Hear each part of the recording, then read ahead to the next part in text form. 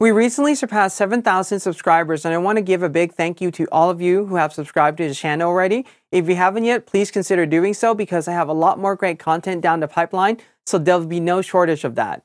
This being said, I want to talk about CMM color management module. It's a topic that I have been wanting to cover for some time, and this is also the fourth time filming this video because there are technical glitches along the way every time I try to film them, so hopefully the fourth time is the charm and it will work out. But this being said, CMM is a program that runs in the background of our Mac and PC and is doing the color conversion of what we're seeing on our screen in real time. So I'm going to go over what CMM is, and we'll talk about how that affects your display and your color management workflow. I'm Art, and ArtIsRight. Before we start, subscribe if you're new and hit on the bell icon so you'll be notified every time I upload cool new videos like this. A common misconception I often hear about color management is to keep the color gamut the same throughout the entire workflow. For instance, if your camera captures and tags a file with sRGB, you should calibrate your display in sRGB, set all of the settings in the program that you're using to sRGB, and then exporting that image out, tag with sRGB color gamut. That is a very simplified way of looking at color management, and although that may help eliminate any color variations that may come out in the workflow, the color conversions are already happening in the background with or without you knowing about it. We also need to remember too that some of our devices or some displays cannot be calibrated to a color gamut other than the one that they have been set to from the factory. These include our laptop devices for both Mac and PC, and also a all-in-one desktop PC, iMac Pro included. Most of these devices have the screen built in, and for the most part they are calibrated from the factory with Display P3 or DCI P3, and that is the only color gamut that you can go in and calibrate these display to. If you have an external display that are hardware or software calibrated, you would have more flexibility in choosing the color mode on a software calibrated display or on a hardware calibrated one such as the BenQ SW271 that I have here. You can go in and choose the color gamut that you want to do a hardware calibration on, and if you want to do the calibration in sRGB, you can certainly do that. For this demo, I have calibrated this display to panel native, which is a much larger color gamut than sRGB, and panel native in BenQ parlance is a color gamut equivalent to Adobe RGB but slightly larger and is utilizing all of the colors that the panel can produce. So let's talk about Color Management Module or CMM and what it really does in the background. This program is run in the background on Mac and PC and is doing the color conversion for us in real time. For instance, take an image tagged with Adobe RGB. If you try to open that up on this display that have been calibrated to panel native without CMM, the colors will look drastically different right away.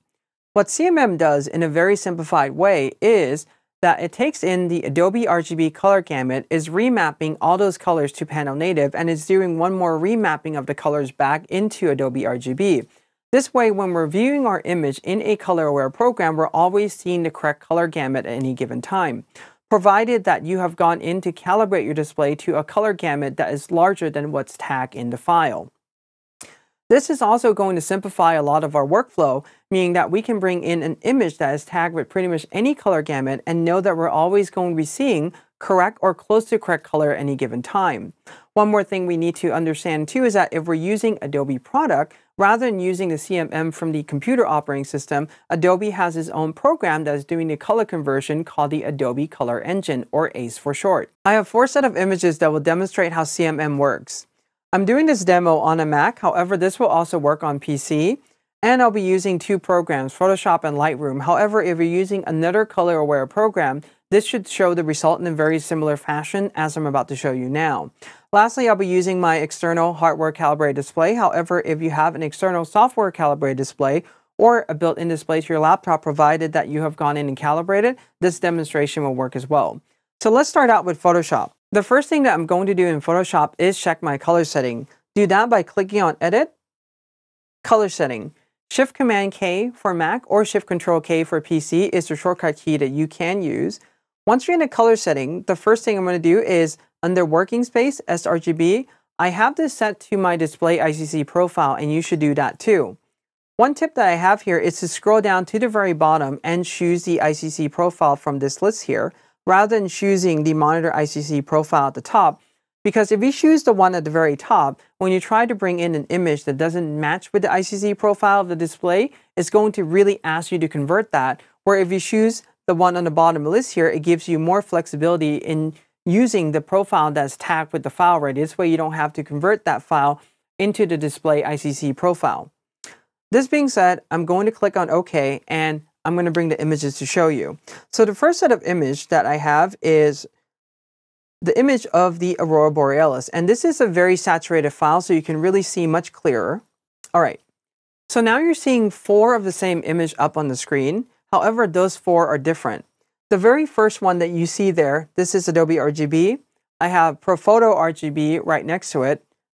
On the bottom one, starting from the left, I have Display P3, and then the last one, I have sRGB. This is showing us 4 different color spaces on our display. For the most part, when we're looking at the larger color space, Adobe RGB, ProPhoto RGB, and Display P3, the colors look fairly similar to each other. There may be some differences here and there, but trying to see 4 images up can be confusing really quickly because our eyes are much better at comparing just 2. So what I'm going to do is close out ProPhoto RGB, and I will also close out Display P3. So now we're looking at these 2 images side by side, and we can see that there is a clear difference between the one on the left that is Adobe RGB and the one on the right that is sRGB. This image is much more pronounced in terms of the color saturation, so you're going to see that much more. And some of the other images that I have to show you will show you much less color variation, but this is also going to give us some lesson along the way as well, that not all images are going to be able to show the difference quite as clearly. So what we're seeing right now is true Adobe RGB and also true sRGB. What I can do to see if this Adobe RGB is working properly or not is to do a soft proof. And I can do that by going to View, Proof Setup, and what I'm going to do here is choose Custom. In the Custom setup, I have this set up to simulate sRGB. I'll press OK. And with this on right now, and you can double check that by clicking on View, and if you see a check mark in front of Proof Color, that means it is working. So now we can see that the 2 images on the left and the right is showing the exact same color, and this is both showing now sRGB. If I toggle that off, you can see that the colors become saturated right away, especially in the green of the Aurora Borealis and also the deep blue sky. I'll toggle on again. You can see the color becoming less saturated, match with sRGB, and on again. So this is demonstrating to us that color management is running in the background, or because I'm using Adobe product, I'm using ACE to do all these color conversions in the background, and it's showing us the colors that are supposed to show on the screen. What this is also telling us is that even if you shoot with a file that's tagged with sRGB, you can certainly open up in these programs and you're always going to be seeing the correct color at any given time, so you don't really have to worry about keeping everything the same throughout the entire workflow. I will open my second setup image to show you, and rather than showing 4, I'm just going to show you 2.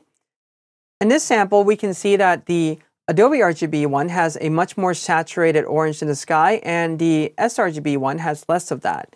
What I'm going to do again is a demonstration showing you the soft proofing. So I'll go View, Proof Setup. I will click on Custom. This way I can guarantee that I'm seeing sRGB and I have that enabled. You may not see a lot of differences now. In fact, they look the same at this point. However, if I toggle it off, you can see that there is a difference in the orange hue in the sky immediately. In other areas of the image, you may not see much of a difference there. That's because most of the colors in those other areas are contained within the sRGB color gamut. So that means there's not much more saturated than that color gamut can show, which is why you're not seeing too much of a difference. Now let's move from landscape to skin tone. I'll bring her a little bit closer so we can see a little bit easier. And we can see right now that both of these images look very similar to each other. In fact, they look almost the same. And even though one of them is tagged with Adobe RGB, the other one is sRGB, the image or the colors in these files are not as saturated. They're more monochromatic in nature.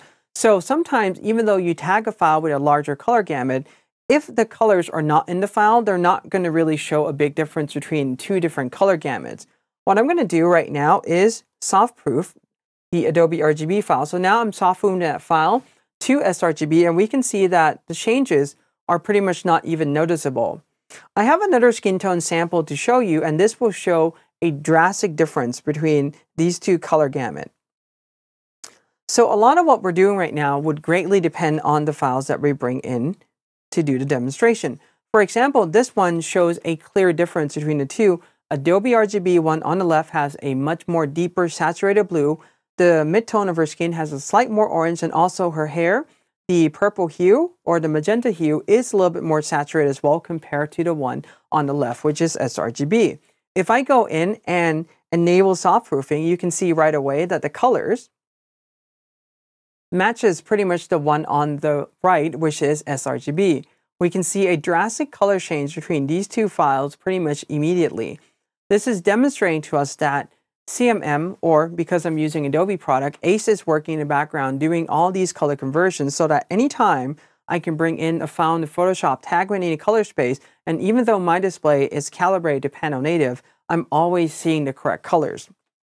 Now let's get out of Photoshop, because Photoshop is a program that we can go in and set the color space that we want to use. However, if we go to a program such as Lightroom, where we really can't choose the color space we want to use because Lightroom does all the management on its own, throughout the entire program, Lightroom uses ProPhoto RGB, and when you go into Develop module, Lightroom uses a modified ProPhoto RGB called Melissa RGB as the color space.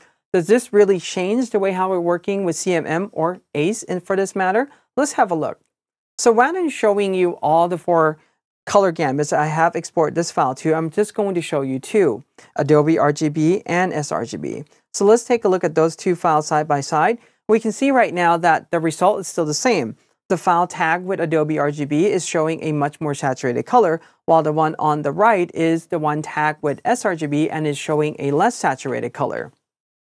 What I can do is take this file and go into Develop module. Right, a moment ago I was in the Library module, and what I can do here is enable soft proofing, to which I will soft proof this to sRGB, and when I toggle between these 2 files, you can see right away that there are no differences between the two. This is the sRGB, this is the Adobe RGB. So the files pretty much look identical. However, if I turn soft proofing off, now we can see that there are differences in saturation in the sky. So obviously, ACE is working in Lightroom as well. A couple things I want to mention here is that if you do the soft proofing, for instance, on this Adobe RGB file, let's say you do the soft proofing to sRGB and you come up here and click on Create Proof Copy, this proof copy will only show you this color gamut when you're in the Develop module. If you go back into, for instance, the Library module, it won't show you that color anymore. It will show you the full gamut of files. You can see here I'm toggling back and forth and I'm still seeing a very saturated file. However, if I go back into Develop module, because I have proofing turned on, it does show us a more desaturated file matching with the sRGB profile. And you can see the differences between the two there. This same principle would apply to the other files as well, and I'm going to do a demonstration for all the same group of images briefly here so that we can see between the two. And again, Adobe RGB, sRGB. If I go in here, enable soft proofing, we can see that the tones get desaturated right away, especially in the sky. Same thing with the images of our model. For instance, this one, we have soft proofing on right now. We'll turn that off. If I toggle between these two, there's not a lot of difference, but I already told you that this image is more desaturated in nature, so you're not going to see that. And in this last demonstration, we're going to see a lot happening. So this is the Adobe RGB, and this is the sRGB file. So when we see the two side by side, we can see that Adobe RGB has a much deeper saturated color compared to the sRGB one. Soft proofing can be applied on this file in a very similar way, and you can see that the color changes are very similar to what you're seeing in Photoshop.